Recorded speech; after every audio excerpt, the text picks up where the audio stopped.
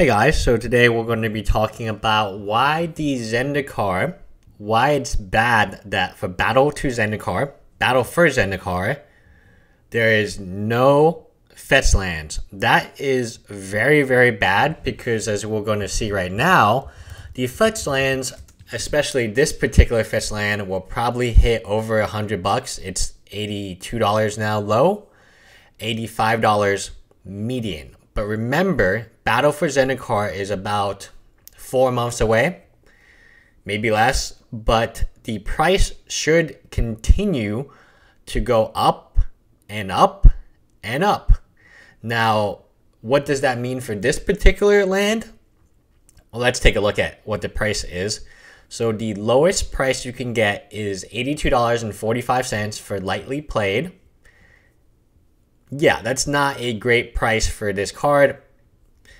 If we go ahead and look at Misty Rainforest, so the prices here are probably not, yeah, Misty Rainforest used to be $40, but now it's about at least $52. And we haven't seen the half of it. Essentially, what's going to continue to happen, and this is pretty obvious why, until these lands get reprinted, they are safe from reprint. Because the place where they would be reprinted would be Zendikar. But they're not in Zendikar. Which means, Verdant Catacombs, I mean, look at the price of these things. This one's pretty cheap. Arid Mesa is the cheapest of the bunch, but let's look at Catacombs. Jund is a popular deck type, and we're at $61.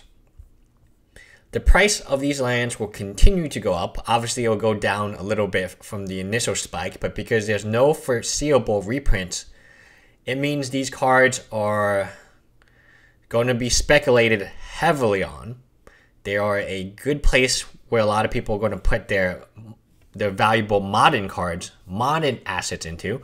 So essentially, once modern season's over, they're going to trade for these and then spike its price even more.